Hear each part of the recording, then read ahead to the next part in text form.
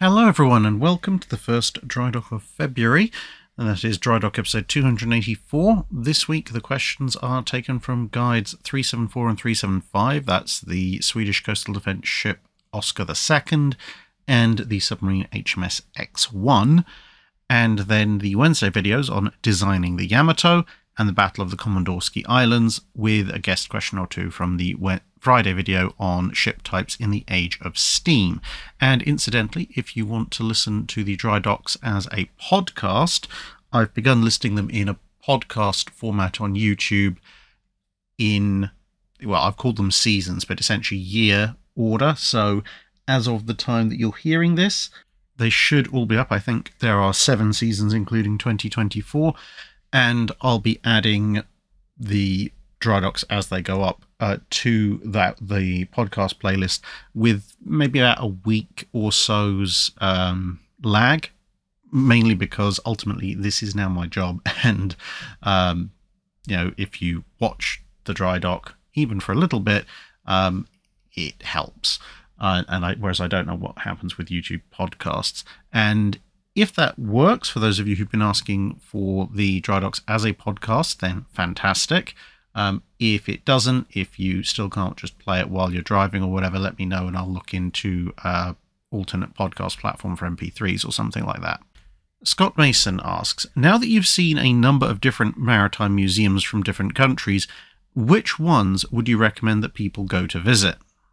Well, essentially, thus far, I would say any of the museums that I visited, so you can look at the tour lists when I've been going to various places overseas and the videos that I've produced from them, although bear in mind, obviously, not all the US or Australian museums that I visited have actually gotten videos made so far, and there's even 1 or 2 from Canada that I still need to work on once I can recover some corrupted video footage. So, yeah, thus far I would say 95 to 97% of all the museums that I've visited have been absolutely excellent, really friendly staff, really good exhibits, you know, and therefore definitely well worth yourselves going to see them. And even the sort of 2-3% where I've had a negative experience or two, it hasn't been the fault of the museum itself as a whole, as in, like, there's nothing wrong with the exhibits there. And the majority of the staff are still absolutely perfectly fine. So, you know, never let 1 or 2 bad apples spoil the whole bunch. They're still worth going to see. Now, that doesn't mean that museums I haven't visited aren't worth going to. It's just that I haven't been to them, therefore I can't report back 100%. But a lot of that is just down to time and money. You know, if I had the time to prepare 2 months worth of content ahead of time and then, you know, swan off to the United States and visit all the extremely long list of museum ships and so forth that are on my list to visit, that would be fantastic. But unfortunately, that's not the way life works.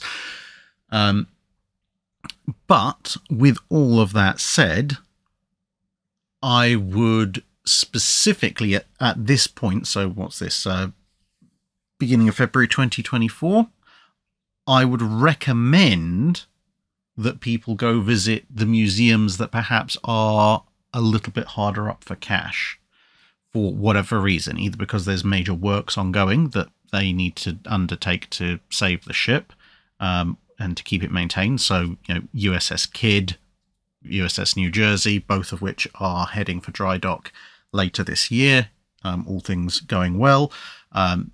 And, you know, places that, yeah, and I know it might seem a little bit like, oh, maybe I don't like the weather there, but, you know, places like USS Salem over in Quincy or Battleship Cove, USS Massachusetts, for the northeast coast, they will absolutely appreciate a visit. So I would essentially say, you know, look for the museum ships that are either in areas where perhaps the weather is a little less clement and therefore people might not normally want to go there, or places where the ship itself is small, or the ships are small. So, you know, USS New Jersey, of course, is on one side of the Delaware, but don't forget Bakuna and Olympia are on the other side. The Sullivans and Little Rock, etc., all over up at Buffalo. These are some of the US museums. But over in the UK, following that kind of theme, obviously check times, make sure they're open ahead of time. But if you happen to be in Scotland, please go and visit HMS Unicorn. And I suppose, in the UK and some places in Europe, like say the Netherlands or Belgium, you can have a choice of visiting lots of different museum ships. Whereas in bigger places like Australia, Canada, the US, it's going to be admittedly somewhat limited by where are you actually going to be, and what museum ships are in reach of you there. Because to be perfectly honest, if you're in the UK, pretty much almost wherever you're staying, there'll be about half the country's museum ships within relatively easy reach of you. Whereas in some of those bigger countries, you pretty much have only one or two choices from a specific geographic point. Brendan Buersdorf asks, I believe in a previous dry dock someone talked about hybrid propulsion systems of triple expansion engines and steam turbines. Yeah, they did. But I was curious about how effective would World War I German diesel and steam turbine hybrid systems have been, given that it was going to be used in one of the Kaiser class and apparently also in one of the Bayern class battleships.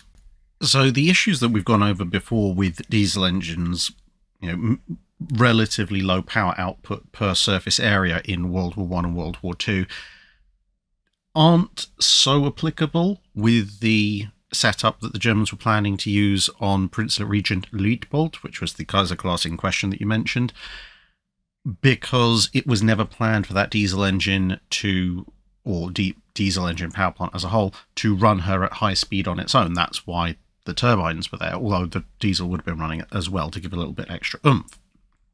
And therefore, you've kind of circumnavigated that problem. The only remaining issue would have been that, of course, the diesel engine is still going to be a little bit heavier and potentially take up a little bit more space than the equivalent power output of steam turbine. So your machinery plant as a whole will be a little bit heavier, maybe a little bit larger if you are trying to go for equivalent power.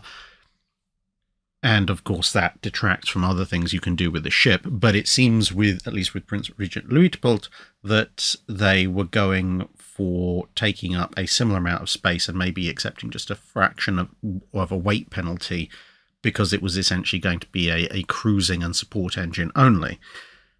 Now, in overall terms, even with the World War I diesel, and bear in mind World War I ship diesels weren't as good as the World War II ship diesels were going to be, there was still an advantage to it, at least on paper, because the anticipated power efficiency of a standard Kaiser class, so 3 turbines and 3,600 metric tons of coal, is about 2.2 nautical miles per ton. Now, that gives you a range at cruising speed, projected to be 12 knots, of just under 8,000 nautical miles, in fact 7,900. With Prince Regent Luitpold having a reduced bunker capacity for coal to make room for the diesel, fuel oil, etc., that means she's only got a cruising range on coal of just a hair over 7,000 nautical miles. But the diesel, with its 400 tons of fuel, is supposed to actually be good for another 2,000 nautical miles at 12 knots, which would give her a total range of around 9,000 nautical miles at 12 knots, which is about 1,100 nautical miles better than her pure turbine-driven sister ships. The only disadvantages at that point are, of course, the aforementioned weight and space issues, and also the fact that if she had been fitted with this engine and she was able to do that, the efficiency is only realized if she actually cruises that 2,000 nautical miles at 12 knots with the diesel engine and then switches over to coal or with the turbines, or maybe, does some kind of combination thereof.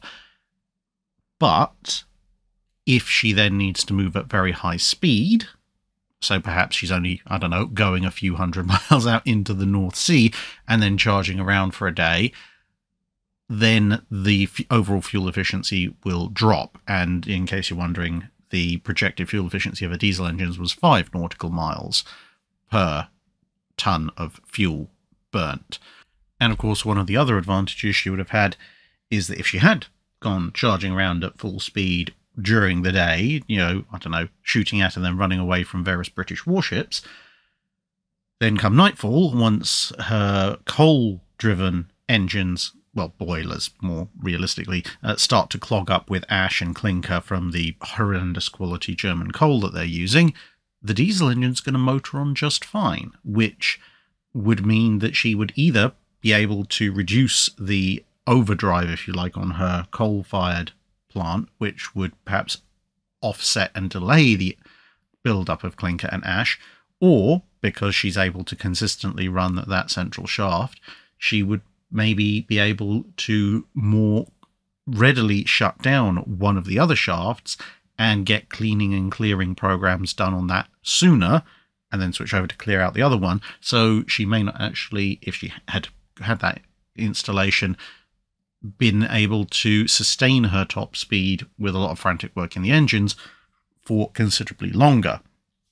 Of course, she didn't actually receive it, and she only went out with 2 turbine shafts, but such is life. Daniel Regnard asks, I was watching a video about how after World War II, the Admiral Scheer's wreck was in fact buried as the harbour that she was in was filled in. This has me wondering, do you think it's possible to ever go and dig up what's left of her, if anything would be left? Now, it's rather interesting you should say that, because recently I was reading a paper from the 15th International Conference on Archaeological Prospection, which is written by a combination of scholars from the Institute of Geosciences at Kiel University and the Institute of Pre- and Proto-Historic Archaeology at Kiel University, called Deal with Steel, Investigating the Wreck of the Heavy Cruiser Admiral Scheer, where they actually went out and did scans to figure out exactly what was left. You can find it relatively easily if you Google any number of the combinations of those previous details I just mentioned. Now, you have to bear in mind that before she was buried, the bow and stern were removed, so only the midship section, although a considerable portion of it, was actually buried. And, of course, it's going to be lying mostly below the water table, in amongst a bunch of fairly coarse fill, at least in engineering terms. So there's going to be a lot of water intrusion, a lot of rust, and bearing in mind they're also using a lot of rubble, potentially also leached chemicals from concrete rubble and so forth that would have further accelerated the rusting of the vessel.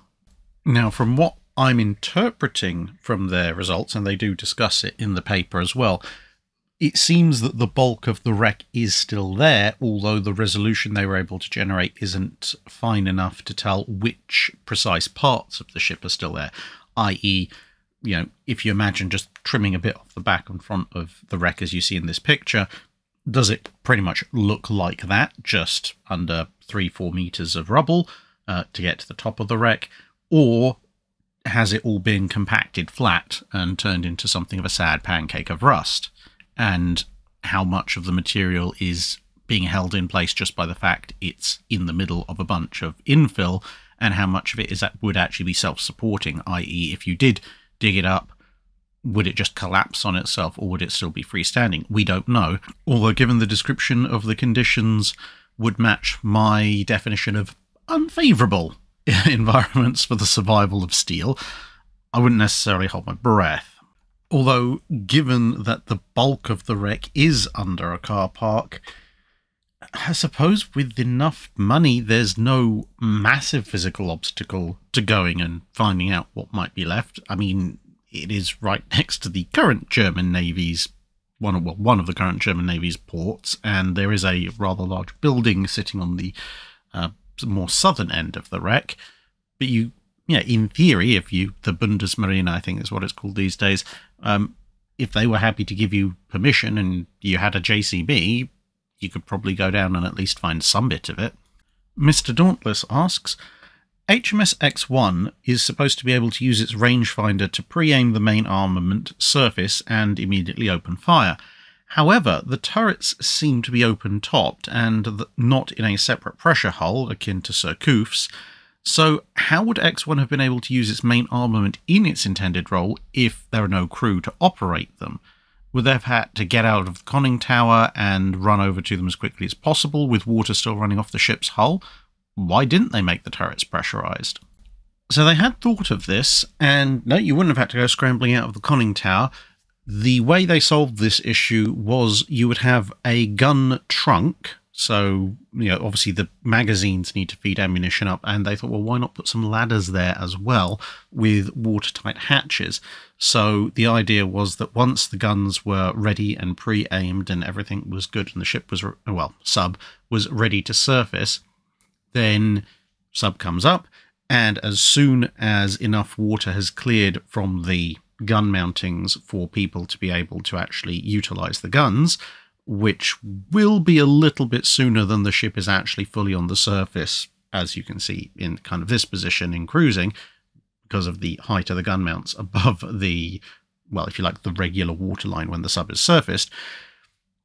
The gun crews, who then will have been waiting on the ladders immediately below the gun platforms, will open the hatch, or hatches, and pile out, and there they are. They're on the gun mountings. The power hoists will already have the shell and charge ready to go, ready to pop up. So essentially the sub pops up, and within a few seconds of the turrets clearing, or gun mounts clearing the water, then the crew can be there loading the guns, and they can be ready to open fire. So whilst it's not a, surface up to the level of the deck and open fire remotely with the guns, it's also a far cry from people having to pile up through the conning tower, run along, jump into the gun mountings, and then start worrying about loading, aiming, training, etc., etc. Literally all you've got to do is open a hatch, climb out of the hatch, pick up the relevant piece of ammunition and slot it in. So from hatch opening to gun being ready to fire would be less than 15 seconds. Reva asks, just how much does a steel-hulled submarine crush as it dives? I appreciate the bits all get a bit squished by the water, but I would not have assumed that the metal could shrink overly drastically. But then we hear about internal components getting crushed, and it leaves me wondering. Engineering materials, Drac can go to his happy place. So, the answer is yes, steel hull submarines will crush somewhat as they dive, but the degree to which that occurs and how it occurs varies quite considerably. The two most obvious things that will cause these variations will be how deep you're diving, how much pressure is actually pressing down on the sub, and also how thick the steel is. Beyond that, you've also got the quality of the steel, how strong it is per inch thickness or whatever other unit you want to measure it with. How well supported the hull is by the internal structure does also make something of a difference, but you don't want to make the hull too rigid, otherwise you will have problems when something shears. Now, in terms of the actual steel compression, you have what's called elastic and plastic deformation in most materials. Theoretically, any material has features of both, but with some materials, the margin where one happens and not the other can be very, very minimal. So, for example, glass, most commonly known for its plastic deformation, not its elastic deformation, whereas an elastic band, well, clues in the name. So, essentially, elastic deformation, in engineering terms, is when you deform a material, in this case you're compressing down a steel pressure hull, and it changes its shape in some way, shape or form. It bends, it crushes in, whatever. But when you take that force away, submarine surfaces for example, the material returns to near enough its original state. Technically speaking, it should return to exactly its original state, but that's not technically exactly what happens most of the time. And then you have plastic deformation, and plastic deformation is a permanent deformation. That is what you do not want to happen, because that means that something's bent, buckled, etc. relative to everything else. Now, when it comes to compressing things like steel at a very high amount of pressure and therefore a lot of force, you actually do get a very slight bit of plastic deformation accompanying the elastic deformation, which is why you will get things like metal fatigue in aircraft, because if it was completely elastic deformation, it would just keep going back and forth and back and forth and back and forth. But with a little bit of plastic deformation every time it expands and contracts, whether that's an aircraft, a submarine hull, or any other metal that's regularly undergoing stress, eventually failure will build up. But nonetheless, assuming that your submarine is well designed and you're sticking within its rated depths, you should undergo mostly elastic deformation, and the amount that the hull compresses is also finally proportional to the overall size of the hull. Now, if you're using the same material, theoretically a submarine that's, say, 1,000 tons and of the relevant size should deform by the same percentage as a submarine that's got a pressure hull double the size, assuming that all the other equations, you've used the same material and the appropriate thicknesses and so on and so forth and balanced out all the other things. But that's proportional, that's percentage. So if your hull is double the width, you're going to notice, say, a 2% reduction in overall size, considerably more than if the hull is half the width, because that size is considerably greater. So for example, if you had a string and you stretched it between the sides of, say, a 20-foot wide hull that's undergoing a 2% deformation, that means your living space just got narrower by almost 5 inches. You'll probably notice that things will get pushed around. Whereas in theory, again, all other things being equal and balanced out, in a 10-foot pressure hull, it's going to be just under 2.5 inches, which is still considerable, but you may not notice it quite as badly. Of course, submarines leave space for exactly this kind of thing to happen, either just ship basic space between components and the hull, or flexible mountings and so on and so forth, but those are to within the tolerances expected by the compression of the hull during a typical dive. If you end up going down to test depth, or even you approach crush depth and you survive, the hull will compress considerably more, and then things will start to get squashed and crushed because the hull will be compressing more than they were thinking it was going to when they installed all the internal components. Michael Kovacic asks, how long does it take for a question to be answered in the dry dock right now? Well, obviously I can't answer every single question that's put in the Q&A post for every single video, otherwise we'd be here till the end of time. But in terms of when do I get to cover a particular video in the dry dock, well, as you may know, after falling behind because I was covering 1 week's worth of videos per dry dock, but obviously the Patreon dry dock at the end of each month was knocking me back by 1 week every month, we're now in a position where, as you've guessed from the intro, we've been doing 2 weeks worth of videos per week of dry dock. So we've been doing 6 weeks every 4, roughly speaking, with the Patreon dry docks obviously taking up 1 slot. And that means that this video, for example, is covering videos from the end of September. By the time we finish February, we will have completed up to the end of October. And so at this point in time, as of this video going out, you're looking at, what, 4 months delay? And I'm aiming to shorten that. So by the time, basically what I'm going to keep doing is keep going with the 2 weeks worth of videos answered in every dry dock until we get to about a 2-month lag. And then when we hit the 2-month lag, then I'll go to doing 2 weeks of video in 1 dry dock, then a week, the Patreon dry dock, and so on and so forth, essentially keeping it at about a 2-month lag time. And the reason for that is that it means that if I am in a position where I need to start preparing videos in advance for an overseas trip, then obviously there will be, let's say I'm preparing a month in advance, there will be a month's worth of videos to take questions for the next month's dry dock ready for me to take, rather than having to essentially fill in during the month as questions come in as videos are released. So yeah, at the moment about 4 months, but ideally it'll get down to about 2 months.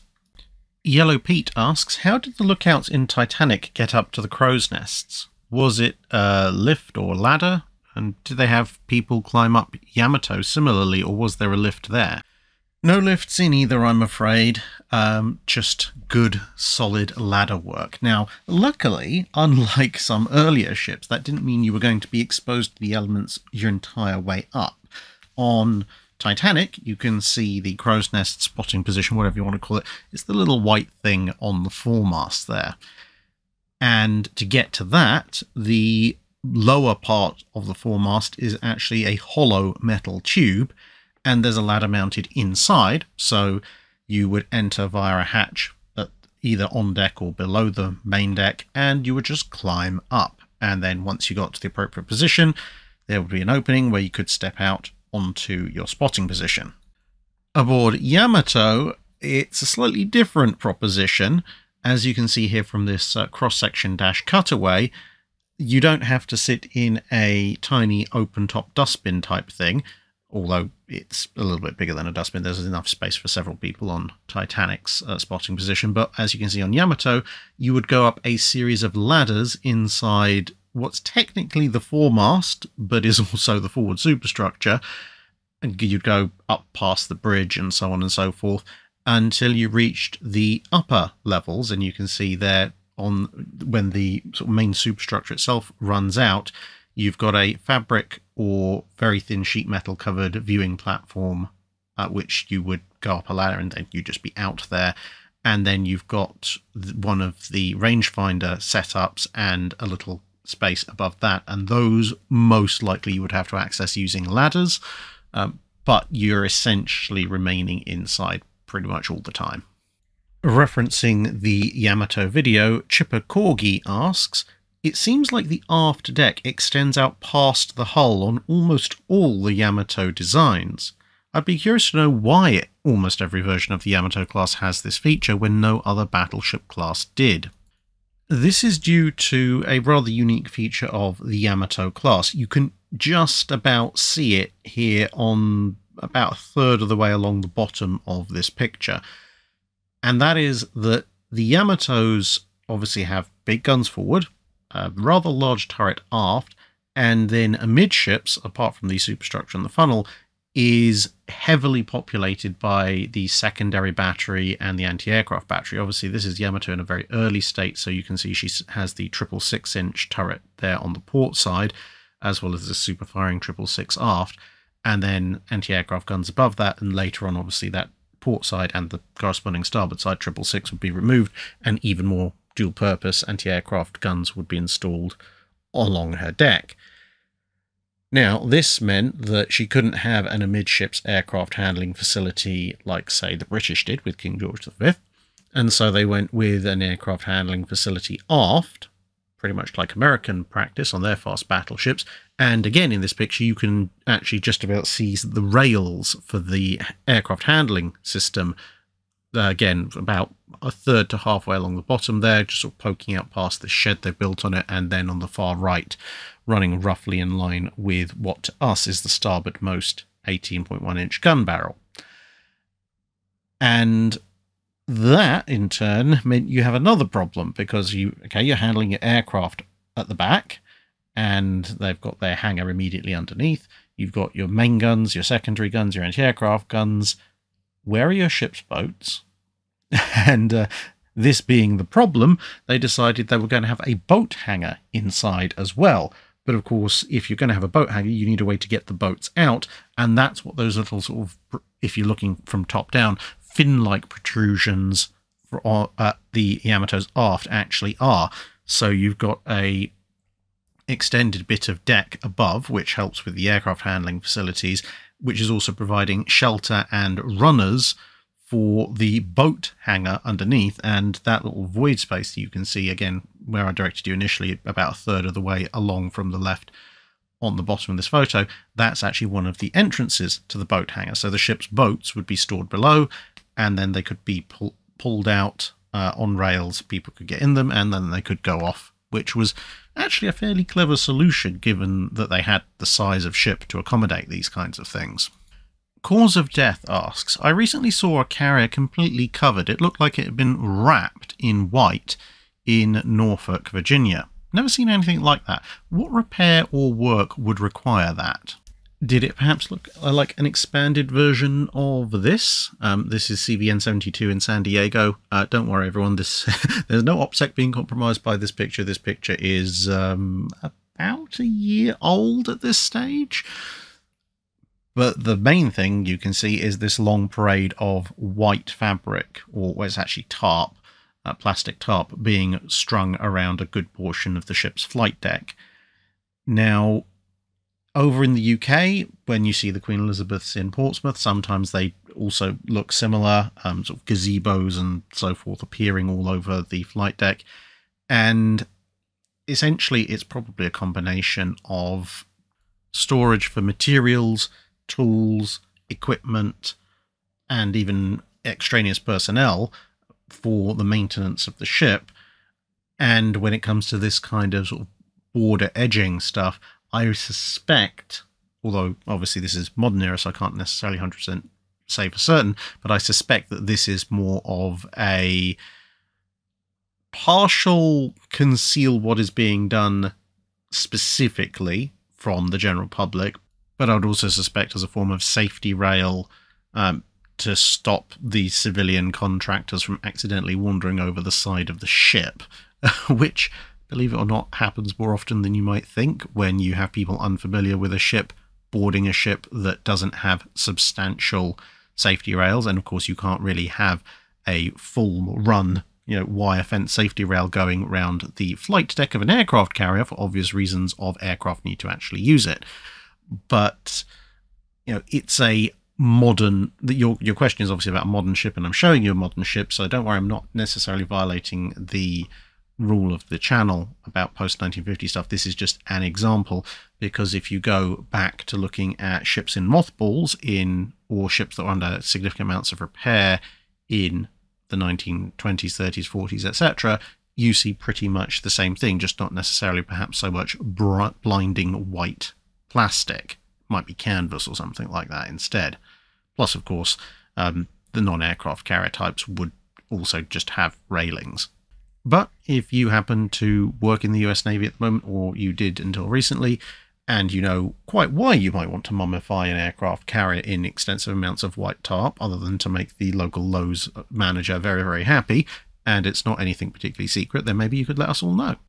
Michael Kovacic asks, what was McMorris's plan towards the end of the Battle of the Komandorski Islands? If the Japanese had gone ahead with finishing off Salt Lake City, would he have committed his entire force, including the Richmond, to a last stand in defense of Salt Lake City, or would he have had to have been ordered to abandon the heavy cruiser? Well, given that when Salt Lake City was temporarily stopped, he sent destroyers to try and launch torpedo attacks at the Japanese ships, which the destroyers, to be fair, did get fairly pummeled for, and only some torpedoes were loosed. If Salt Lake City had then been further crippled and was now completely dead in the water and was being shot to pieces by the Japanese, I suspect, given how many times she'd pulled herself back from the brink up to that point, he probably would have sent in the destroyers that still had torpedoes to try and launch another torpedo spoiling attack, whilst obviously continuing to try and make smoke, which is historically what they did to cover Salt Lake City the first time she went completely dead in the water. But if Salt Lake City is now, hit on fire, sinking, etc., etc., I suspect that McMorris probably would have taken Richmond and any surviving destroyers, because a number of them may have been damaged or crippled or even sunk by the last-ditch counterattack, and taken what was left of his force and hightailed it, because Richmond was capable of opening a gap on the Japanese cruisers, and obviously the destroyers could keep up with her, at which point, if your last-ditch attempt to save Salt Lake City has failed, and you've really got nothing else left in the tank other than maybe trying to charge forward with Richmond, which is pretty much tantamount to suicide, then the only real option at that point would be to try and save what you could, having otherwise done your utmost within reason to save Salt Lake City.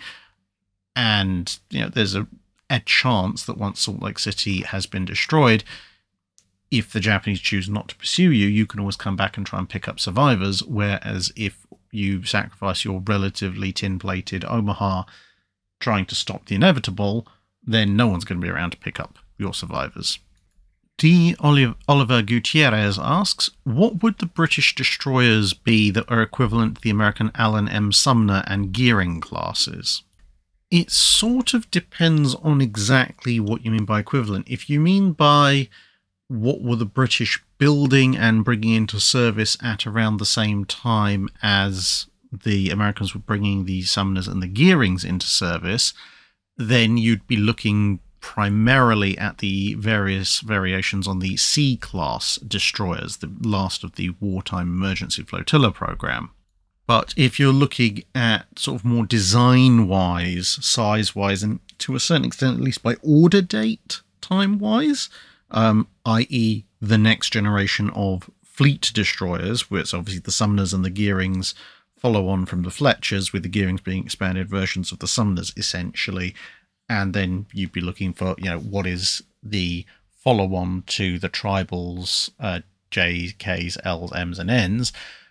Well, that would be the Battle class, which you can see an example of here, and subsequently the Daring class. So the Battle class kind of fit in terms of they're the successor full fleet destroyer to the previous fleet destroyer.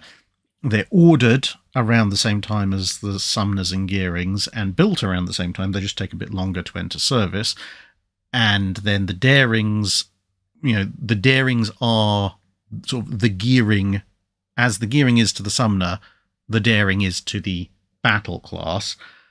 But they are, although they're ordered in wartime, they only see service in the postal period, whereas the Gearings are built fast enough that some of them do see World War II service.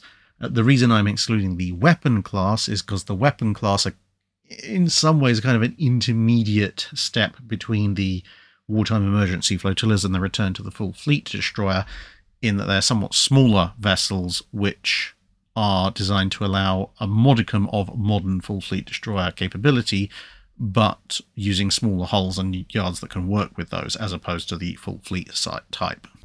Alan Williams asks, would you classify the US Navy's PCs, i.e. subchasers, as a corvette or a large gunboat in World War II? I think it depends on the class. The smaller ones, so the roughly 100-tonners that are wooden hulls and the 450-tonner steel hull subchasers, one of which you can see in this picture. Personally, the first ones are definitely too small to be a corvette. I mean, they're not even a particularly large gunboat. They're just a gunboat that happens to hunt subs. These ones that you can see here, I'd still have to err on the side of large gunboat, to be perfectly honest. But when you get to the PC 842 class, now they're 850 tons, so they're almost twice the size of, at least displacement-wise, of these ones. Then at that point, I think you are getting into the realm of a corvette-type vessel. So, you know, compare them to a Flower class. I mean, the Flower class comes off looking a little bit better because it's ever so slightly faster and ever so slightly better armed, at least in the anti-submarine department. But they are still, you know, within shouting distance of each other. So, yeah, some are large gunboats, but the larger subchasers, I think, you know, could easily merit the classification of a small corvette. Randy Topeka asks, prior to the advent of gunpowder-based weapons, did siege weapons such as catapults and ballista see widespread use on ships? And if so, how effective were they? Yes, various weapons, particularly ballista in ancient times, did find their way onto ships. Not all ships. You did have to have a reasonable sized vessel, after all, to utilise them.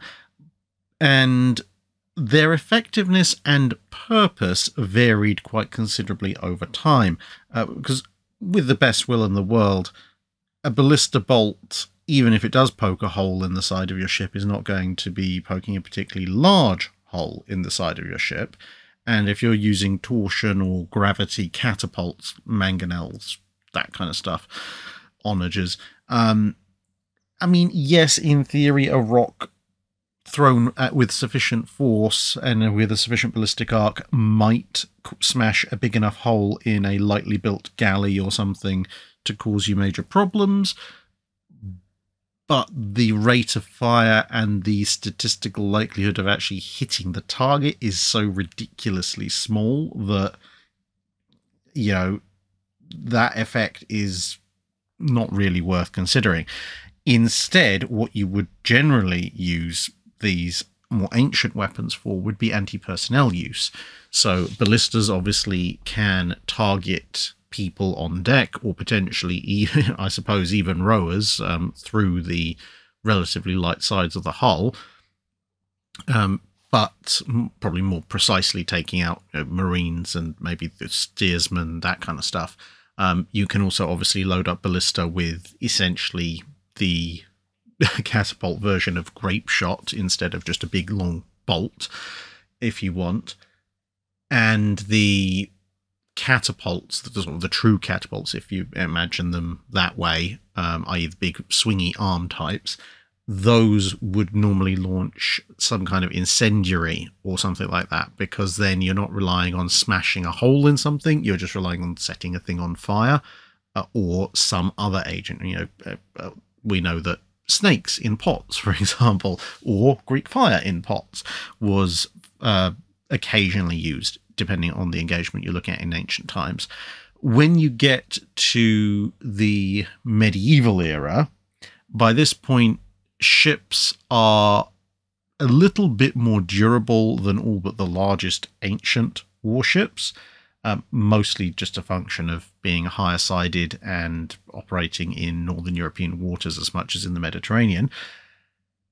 And they're not really using catapults and such as much, in part because actually quite a lot of medieval ships are either considerably smaller than the biggest ancient warships, and or they are merchant vessels that have just been subordinated into military service, so they don't really have any kind of position suitable for the mounting of siege weaponry.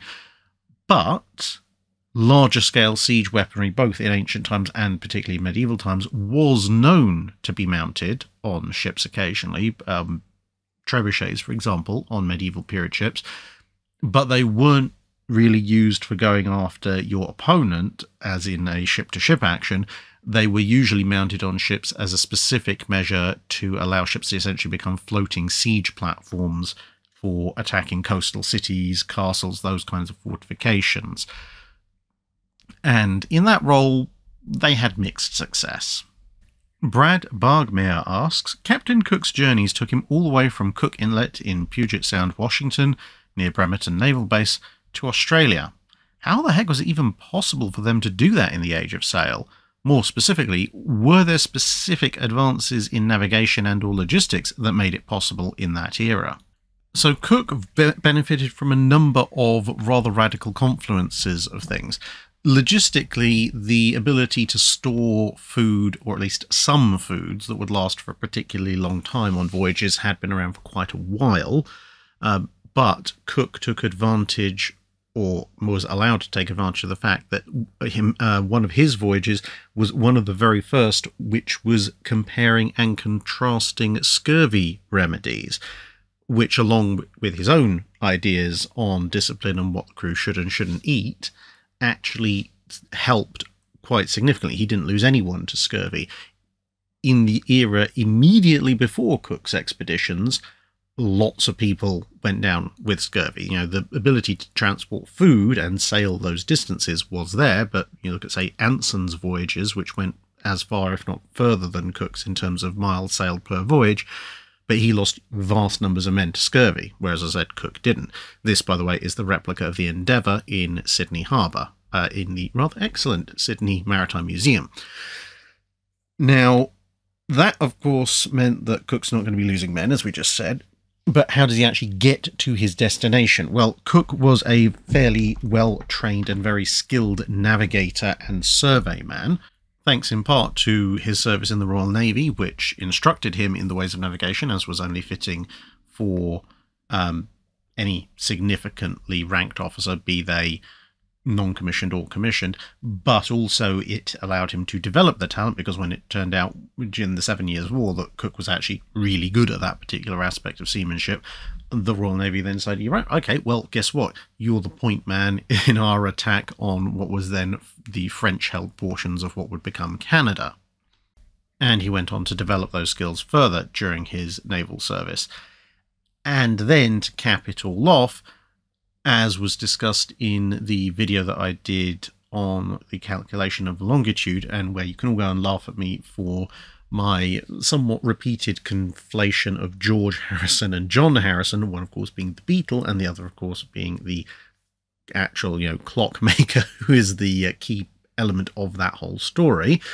But anyway, his invention and then the proliferation of reliable timepieces to allow the calculation of longitude went with the calculations of latitude, which they were already able to do, to enable the calculation of a reasonably accurate idea of where the ship actually was in the world.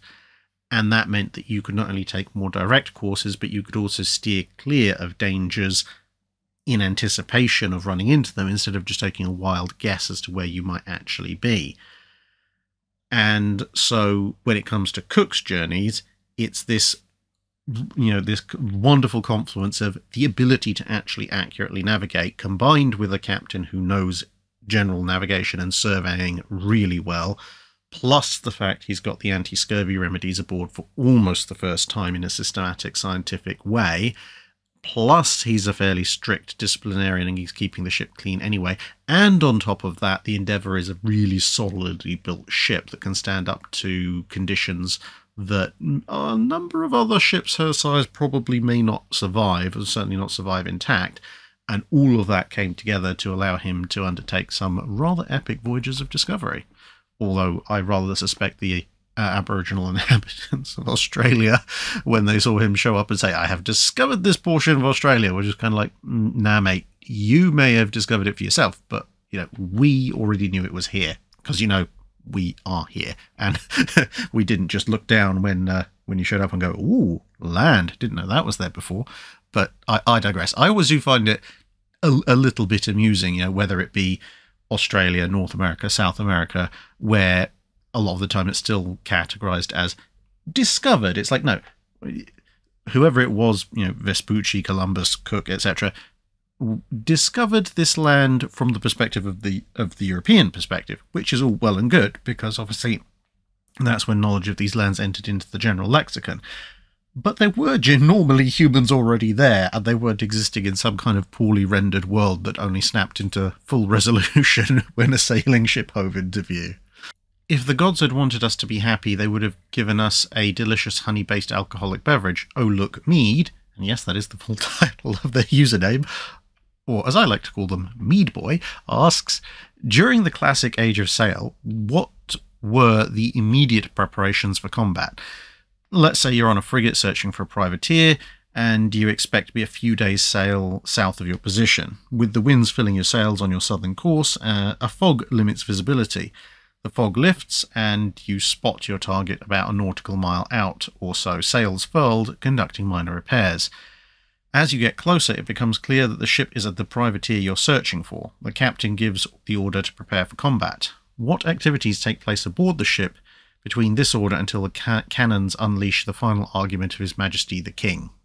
Well, distance you'd hope would be a little bit more than that, because even for a cannon-armed ship, a nautical mile is uncomfortably close range, but nonetheless, taking a general principle, a ship that was expecting to find combat would have already taken certain steps. So, the cannon, for example, would be limbered up, so they'd be there. Everyone would have checked they're properly seated on their carriages. There'd be supplies of shot on the gun deck.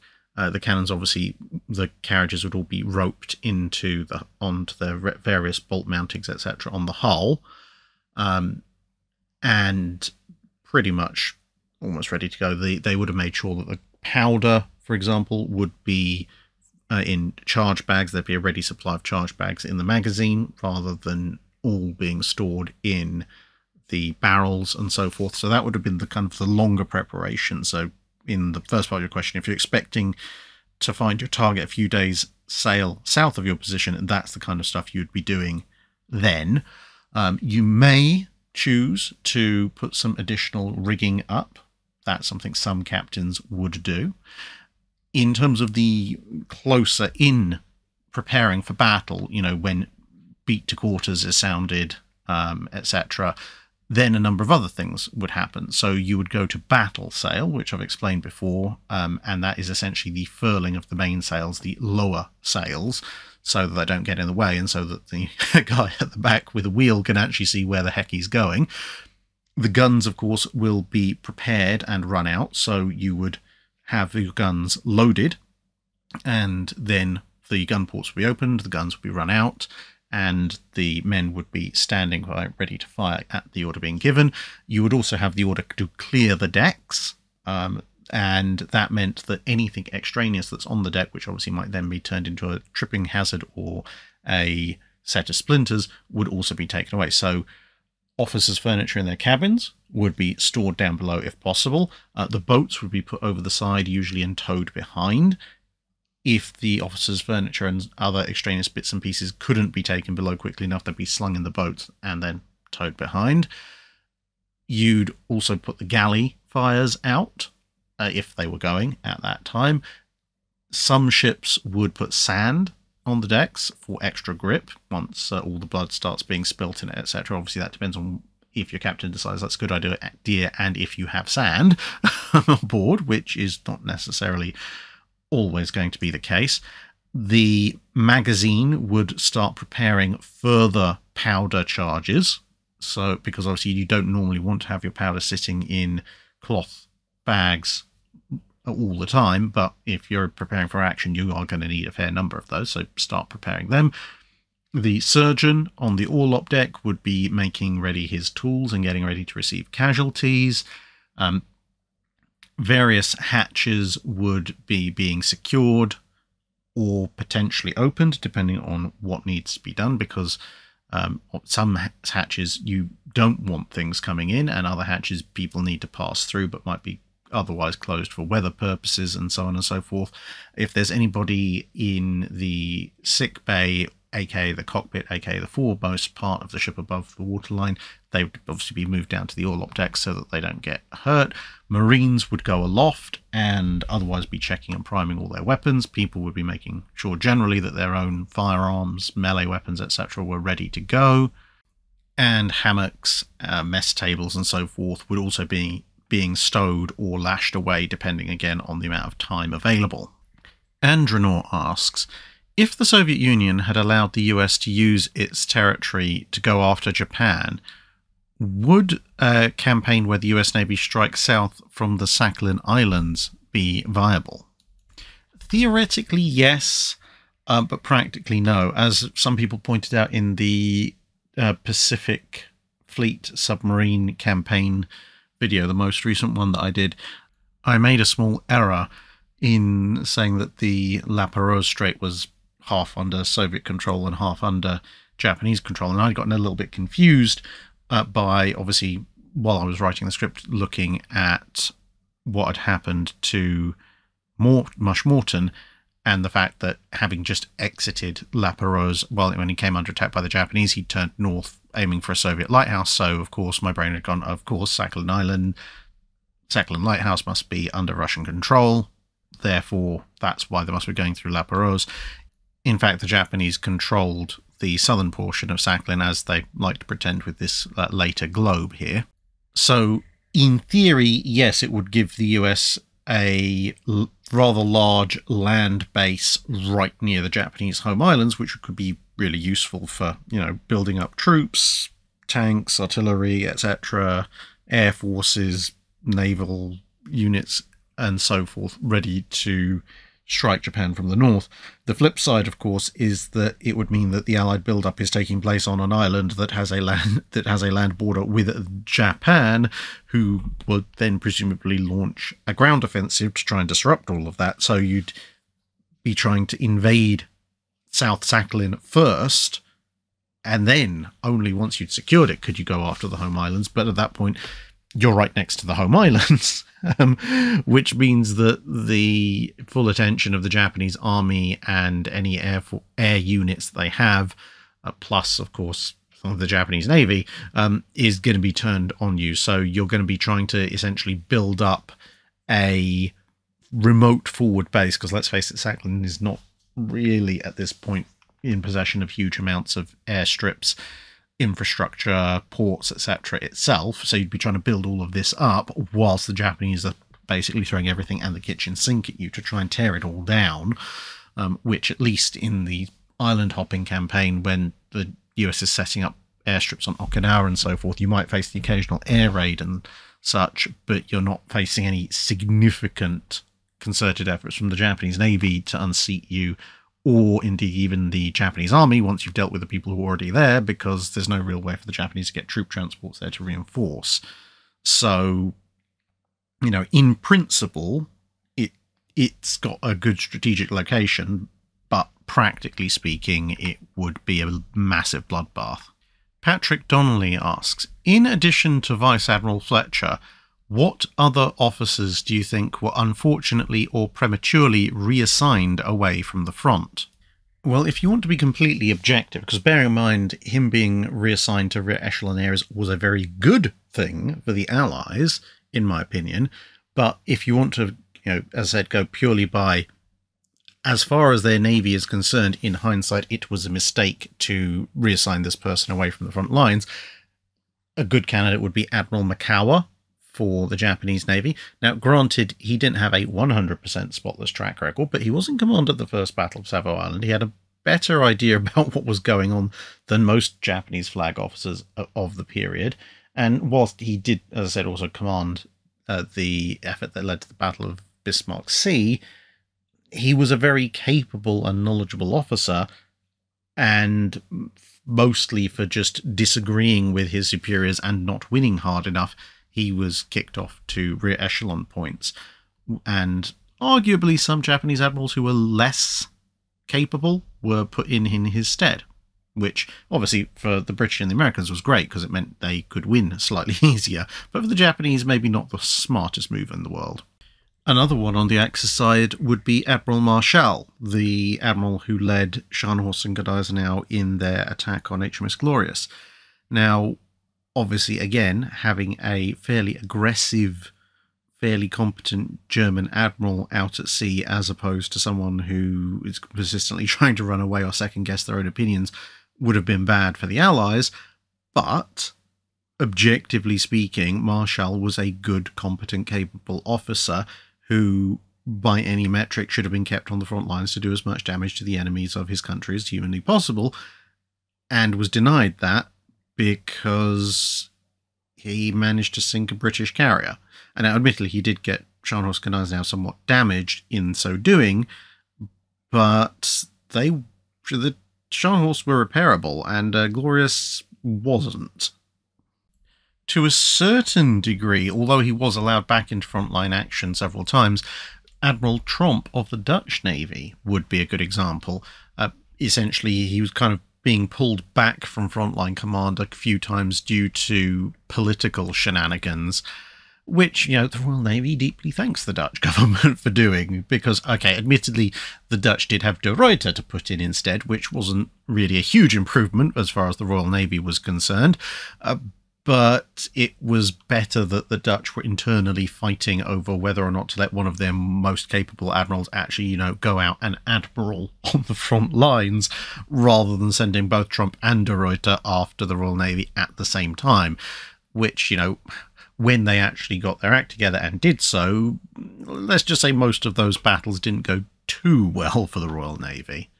And finally, for this week, Wienweh asks, HMS Victory is 246 years old. Assuming that she gets continued funding, can we expect the more complex museum ships from the age of steam and steel to go on for as long, or do they have more of an inbuilt expiration date?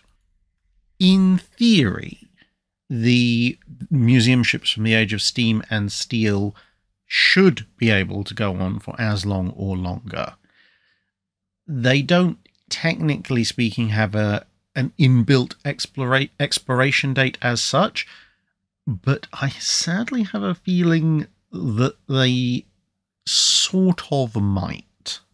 What I mean is that for most of them, there's not going to be a point at which they're just going to go, okay, this is completely incapable of being further restored and it's just going to fall apart.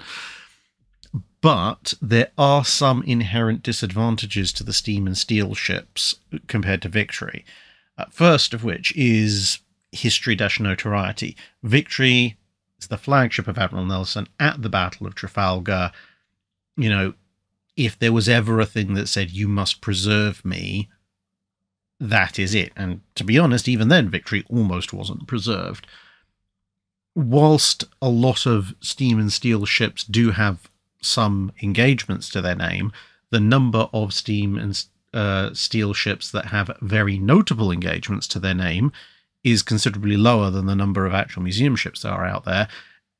And ships that can lay claim to as storied a history as Victory are rarer still. And that, of course, means in terms of the historical preservation side of things, whilst preserving any and all of the current museum ships is a good and laudable goal, amongst the general public, the idea of we must preserve this ship, you know, that fought at multiple major battles and was the flagship at Trafalgar, has resonance. We must preserve this ship that did a bunch of random shore bombardments and never actually sank anything or really seriously engaged another surface ship in action, has somewhat less resonance to the general public, and it's usually the general public that you're asking to cough up the money, either directly through donations and visiting the ship, or indirectly through state and national level taxation, which is then redirected to the ships and so forth. Another problem with steam and steel ships is that the way they decay, because wooden ships, assuming that they're still in the water like Unicorn or Constitution are, if the wood protection paint and so forth fails, and the wood starts to rot away and get a bit spongy and so forth, because they tend to be built in multiple layers, as long as your inspection program is fairly up to speed, you can look at it and go, oh yeah, the outer layer of planking is having some issues. We'll take that in and replace it. And fundamentally, most of the rest of the ship's structure is absolutely fine because, well, planking rotting away and getting replaced was a thing that happened back in the day when they were in active service as well. Whereas for steam and steel ships, they tend to be, okay, there's a leak. And that's a little bit more dramatic and a little bit harder to fix. And if you do get a leak, obviously a wooden warship, especially a wooden museum ship that has probably had most of its original ordnance replaced with fiberglass replicas, doesn't have hundreds of crew and enough stores for 6 months at sea and water, and has probably had most of its ballast removed, etc., is generally quite buoyant. So it will take a while for a wooden museum ship that has a leak in it to start to appreciably sink, whereas a steel warship or an iron warship is inherently negatively buoyant once the spaces start filling with water, which means they tend to go down a lot faster, which makes it harder to deal with. Another problem, yet another one, and I think possibly the single largest one for the extreme long-term future of a lot of steam and steel ships, is that they're just bigger. And with bigger means more expense, more cost to repair.